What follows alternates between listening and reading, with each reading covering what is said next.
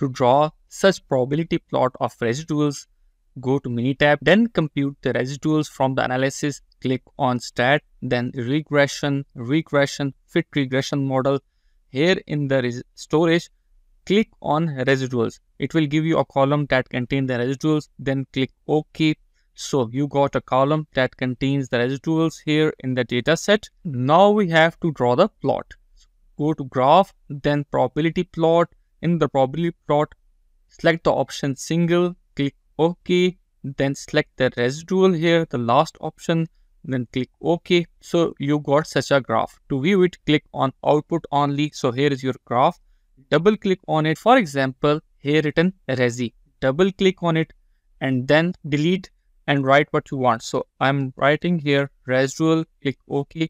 Similarly, in the heading also it is written Resi. Double click on it and then you can write here residual.